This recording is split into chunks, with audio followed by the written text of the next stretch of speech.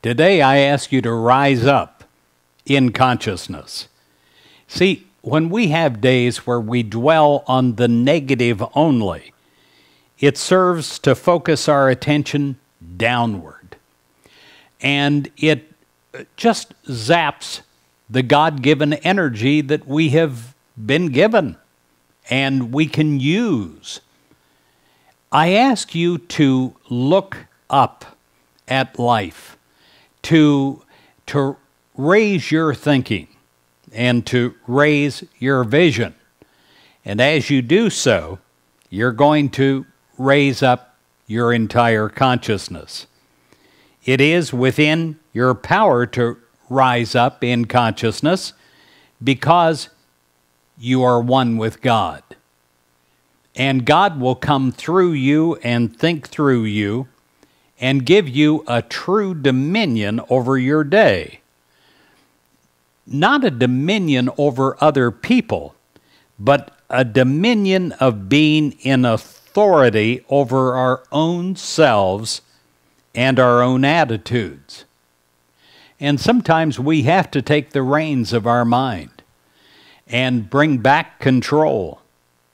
Paul tells us, do not be conformed to this world, but be transformed by the renewal of your mind, that you may prove what is the will of God, what is good and acceptable and perfect.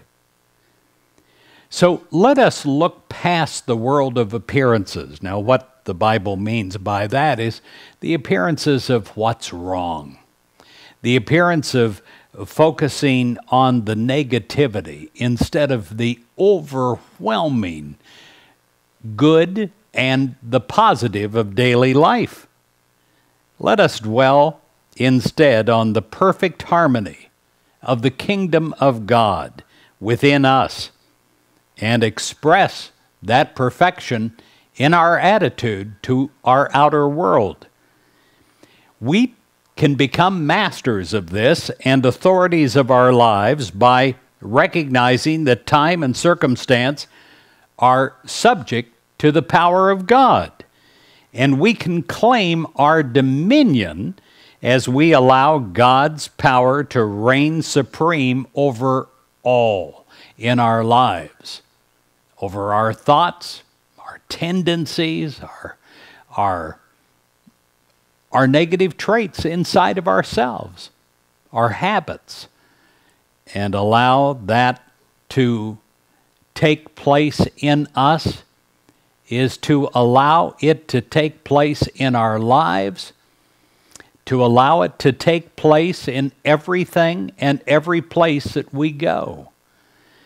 May you rise up in consciousness today, and may everyone around you recognize this, that you're a new person in Christ. God bless you.